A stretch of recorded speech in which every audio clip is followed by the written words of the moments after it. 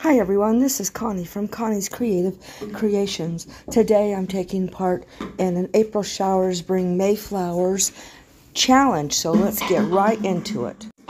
So I took this hardboard and I used my white Adirondack chalk paint and I painted it white, and now I am putting 2 coats of Folk Arts chalk paint in Tranquil Tide, and that gives me a complete coverage.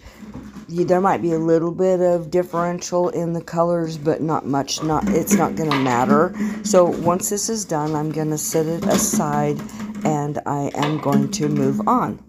And excuse me for the background noise. My puppy is playing with his toy and he is having a ball. So you can hear that. I'm sorry. Okay, I went to my Cricut and I cut out April Showers Bring Mayflowers, and then I also cut out 2 boots standing next to each other. And I'm going ahead and I'm weeding that all, getting it ready to go on to the Plaid or the hardwood that I painted in that tranquil teal. That's a hard word for me to say. So yes, if you are a subscriber of mine, welcome back. I'm so glad you're here. But if you are new to my channel, please think about hitting that subscribe button. It doesn't cost you anything, but it helps my channel grow so that I can continue bringing content, as well as hit that notification bell, click on all on the drop down menu, give me a big old thumbs up, and leave a comment if you'd like. I love reading and responding to them. So as you can see, I'm just working away at this. I've had my Cricut for a little over a year, and I've finally got comfortable with it, where I don't have any issues. I finally figured out what works for me best type of thing. I've seen other people weed differently, and I tried a lot of different ways. But when I mess up and don't do it this way, I completely fight with it. So here I am just finishing up the 2 boots. Now what I'm going to be doing with, okay, so I'm putting the words down, but the boots I'm using as a stencil. Now I didn't think about the fact that I was putting it on a stencil, and I should have switched over to my stencil vinyl, but it works. It's fine, not a problem. I could pull this right back up once I was done painting, and it was not an issue at all. So now that I'm just finishing up the last little bit of weeding, then here I am with the board. And of course I said it has white, and then it has 2 coats of the Folk Art chalk paint in Tranquil Teal. Hey, I did it that time. Awesome. So I use peel and stick for my transfer tape. For me, that's what works. And I'm just putting it on there and pulling it off, and then I'm going to lay it down onto the hardboard, and then I'm going to put the lettering on there. And like I said, this is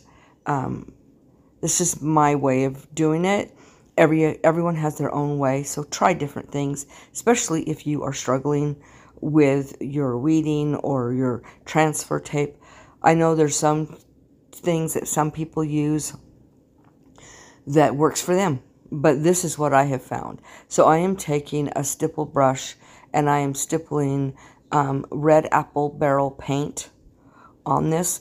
All the paints that I'm putting down on this chalkboard is applebarrel, so I'm just going to put that red on there, and then I'm going to pull it up. Now, I didn't wait too long in between, and I ended up pulling a little bit of paint up, but not much, and it's an easy fix. So I'm just pulling this vinyl off, going to weed the little sections after I dry it, because I don't want to be pulling it up wet. So I'm just going to pull those pieces, because I'm going to be painting on the inside of the boot a different color, and so that's why I wanted the stencil on there. I could have drawn it, but I just chose to do the Cricut. I was already doing something, and I love this style of boots. Reminds me of a pair I used to have and don't have any cowboy boots at all now. But I used to love wearing cowboy boots back, especially when I was a teenager and I was riding horses all the time. So I'm just getting this all weeded, and then we're going to put all of the wording down next to it, and then we're going to move on to the next portion of this project. And as you can see, I'm just fixing all the little lines that was messed up when I pulled up the vinyl, and just getting all that done. There was a few more pieces of vinyl that was left, and now I am just going to go ahead and get the April Showers Bring May Flowers. And here I am just finishing up all of the words, April Showers Bring May Flowers. Now to this challenge. It was April Showers Bring May Flowers, and the host is Beth from MBGray Designs. You can check out all the information, playlist, and her link in my description. Let's get back to this. Now I've got orange, red, green, pink, and white on my palette, and I am going to be painting flowers because the showers bring the flowers. So I'm just going to be painting these. I'm going to be doing yellow and purple and pink flowers, and I will let you watch this as I do it. Now, none of these are actual flowers like you'd see in nature. I mean, what I'm saying is I'm not mimicking flowers. I'm just creating flowers. So I'm just going to put it like a bouquet of flowers growing right out of those or out of those boots. So I hope you guys enjoy this. I really enjoy painting, and I know I've got this going kind of fast, but I really wanted to get this all done. Now I do the one coat, and then I come back the next day and go over it because the paint was kind of thin in some of the colors, and I wanted to give them some more dimension and maybe a little bit more opaqueness.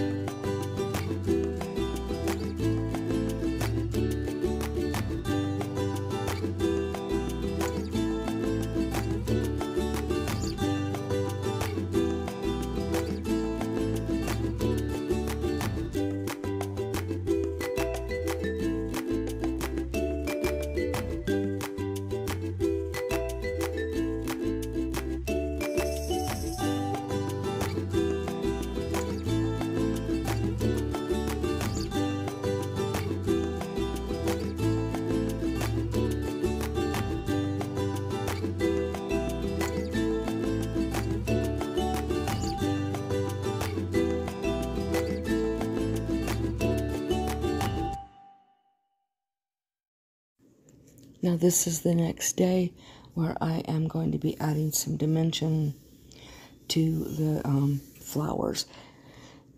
And then I'm going to be painting the boots. So I'm just, like I said, I added some white in with the purple, and I'm giving it dimension.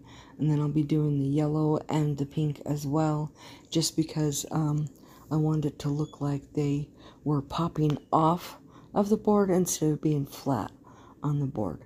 So I hope you guys really enjoy this process.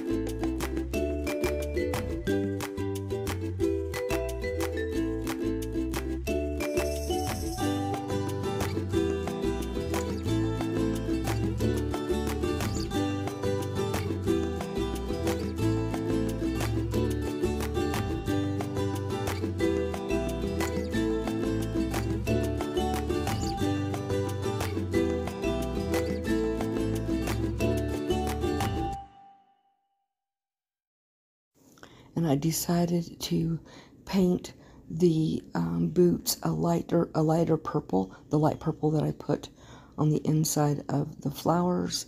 And I'm just going to use a small paintbrush so that I get in between all the red lines so that I don't go over them. But I did end up going over a few of them, so I did go back with red and realigned those to make sure that the lines were there.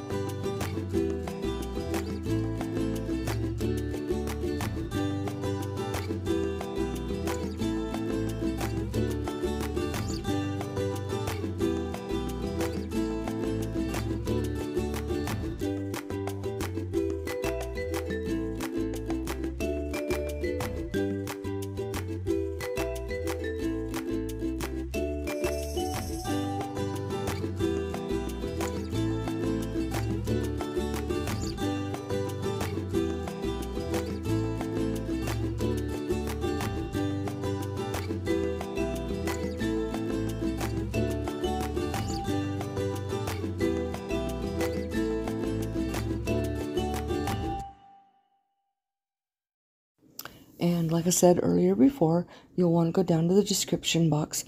Down there will be Mary Beth's channel link, as well as the playlist link and some other information. And you're going to want to check out the playlist. There's going to be some amazing other crafters that will be have their videos on it. This community is an amazing community.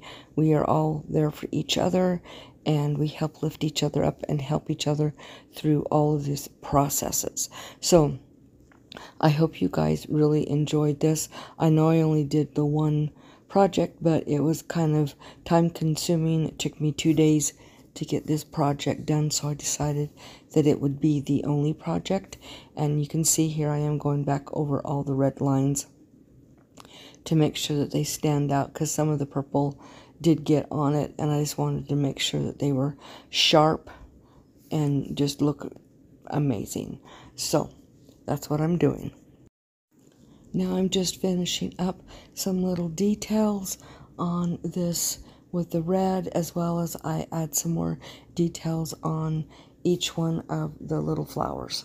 I hope you guys have all enjoyed this plaque of the April showers bring May flowers, and I hope you guys like these. And like I said, don't forget to check out all the other videos. I think this turned out amazing. So you guys have the most blessed day. Don't forget to call somebody to tell them that you love them, because that might be exactly what they need to hear today. Also, don't forget to be the Bible that somebody reads today. Bye.